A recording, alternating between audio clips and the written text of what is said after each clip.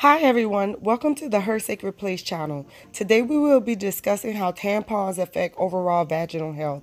If you haven't already, make sure to like this video and subscribe to this channel so you will be notified each and every time I upload a new video. Alrighty then, let's talk tampons.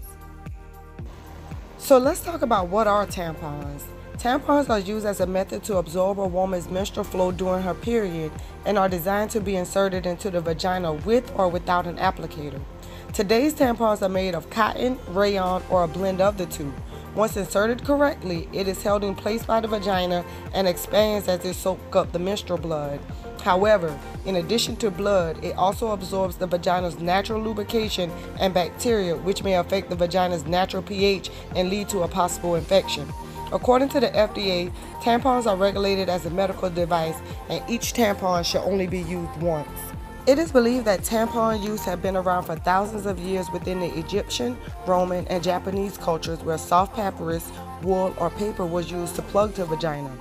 In the early 1920s, an employee for Kimberly-Clark, manufacturer of the Kotex brand, pitched an idea for a tampon by stuffing a condom filled with holes with absorbent portion of the menstrual pad. However, his idea was quickly shut down. In 1933, Earl Haas obtained a patent for the modern-day tampon we see with the applicator and sold it to the owner of Procter & Gamble. She then created the first brand, Tampax, by combining the word tampon with vaginal packs. During this time, however, there was a social discomfort with the idea of women touching themselves near the vagina because it was thought they would be pleasuring themselves. So Haas developed an applicator to keep the women from having to touch themselves. Throughout the years, applicators generally made from cardboard or plastic became unpopular due to them not being biodegradable and harsh on the environment. So, in 1945, a German gynecologist developed a tampon that did not require an applicator, otherwise known as a digital tampon, naming this brand OB. During the 1980s, tampons were found to be associated with toxic shock syndrome. It is believed this caused the increase in regulations and safety protocol testing that we see today for the current FDA requirements. In the late 1990s, it was found that tampon manufacturers were using dioxin, a known carcinogen, in their rayon bleaching process. Speaking of dioxins, there may be plenty of chemicals, dyes, and pesticides found in your typical tampon, especially those made with rayon. Rayon comes from wood pulp, so it's brown in its natural state. During the bleaching process to turn it white, chemicals may be used. Recent studies have found carbon disulfide, xylene, methylene chloride, styrene, parabens, phthalates, pesticides, and chloroforming tampons. Do you know why none of these chemicals have to be disclosed on the labeling? Well, I already told you. Tampons are considered medical devices by the FDA, so they are not subject to ingredient labeling.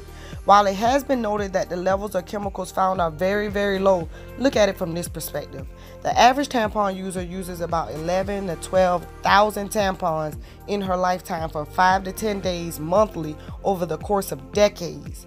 The vagina is not like the skin. It is very absorbent and permeable, so anything inserted is absorbed, entered into the bloodstream, and may be stored in fat cells. So this constant buildup over time can contribute to toxic levels of chemicals within the body, thus resulting in cancer and many other vaginal issues.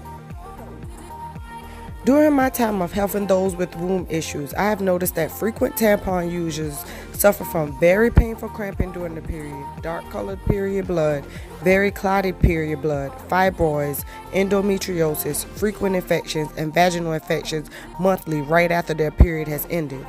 When a client comes to me with any womb imbalances, the first question I ask is if they use tampons, and highly recommend they stop if they say yes. Once beginning the monthly steaming plan and stopping tampon use, my clients tend to get rid of their imbalances and restart their path to a healthy womb and vagina, especially as it relates to period problems.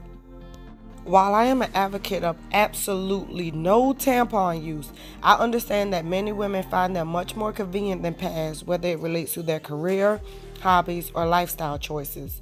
So here are a few recommendations to consider for those who must continue to use tampons. Number one, Minimize use. If you must continue to wear tampons at all, minimize how often or long you wear them. If you are going to be home for a few hours, take the tampon out and wear an all-natural menstrual pad instead. Only wear a tampon if you feel you absolutely must wear it. I know you may not like the pad at first, but it is worth it for your vaginal health. Number 2, never use tampons with a fragrance. No matter what you do, never ever use any period product that has a fragrance to it. Always choose an unscented product. Number 3, never sleep overnighting tampons. You should never wear a tampon more than 4 to 8 hours according to the FDA. I actually tell women to change their tampon as frequently as every 4 hours, even if you feel as though you do not have to. Wearing tampons too long increases the risk of toxic shock syndrome. Speaking of how long to wear tampons, this leads us to number 4. Only use the absorbency that matches your flow. If you can wear one tampon up to 8 hours without changing it, the absorbency may be too high and you should immediately change it to a lower absorbency. Higher absorbent tampons have been linked to an increased risk of toxic shock syndrome also. Number 5, wash your hands before and after inserting or removing a tampon. This is general health wellness that helps reduce the spread of bacteria into the vagina. And last but not least, only use tampons during your period. Never use tampons when you are not menstruating. It is not healthy to use a tampon for increased vaginal discharge or to rid yourself of infection. Trust me, it does not work. It will only make your situation worse. Thanks for watching this video, and I hope you gained some important tampon knowledge that can help you on your journey from transitioning from tampons to pads. If you like this video, please be sure to give it a thumbs up. Leave a comment below if there are any topics you would like me to discuss in the future. Until next time, happy steaming.